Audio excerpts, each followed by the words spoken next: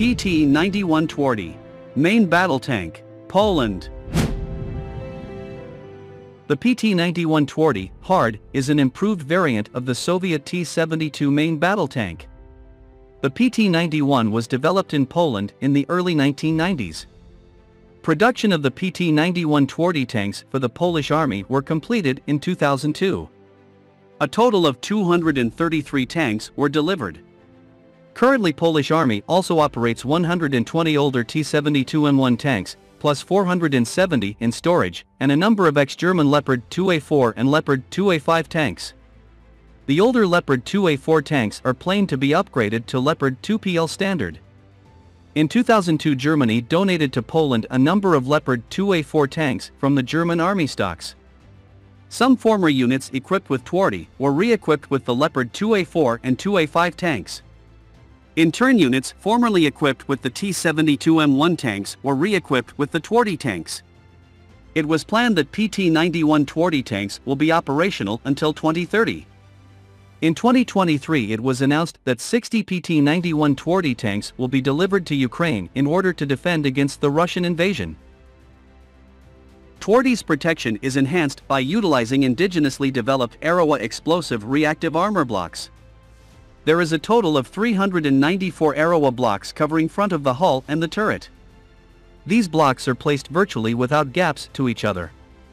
It is worth mentioning that explosive reactive armor blocks on the Soviet of the Cold War era usually have 15 mm gaps or even more, thus reducing overall protection. Tests shown that ERAWA blocks improve tanks' protection by 30 to 70% depending on the ammunition type used. However, armor of the PT-91 cannot withstand modern Western 120 mm tank gun ammunition fired from 2,000 meters range. The PT-91 Twardy is armed with a 125 mm main gun, which is similar to that used on the T-72. The gun is fitted with an autoloader.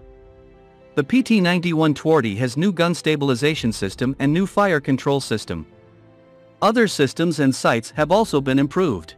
Secondary armament consists of coaxial 7.62 mm machine gun and roof-mounted 12.7 mm machine gun. Vehicle has a crew of 3, including commander, gunner and driver. The PT-91 has more powerful engine, comparing with the T-72. It is fitted with the S12U diesel engine, developing 850 horsepower.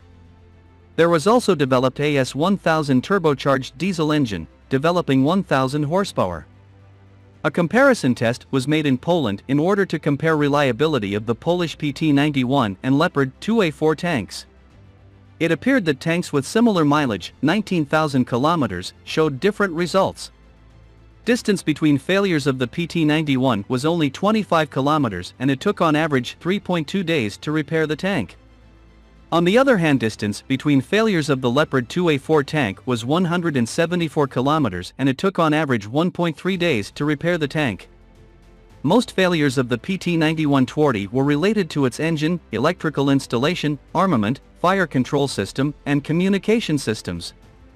So the aging PT-91 tanks can be seen as rather unreliable combat vehicles that are troublesome to keep in operational order.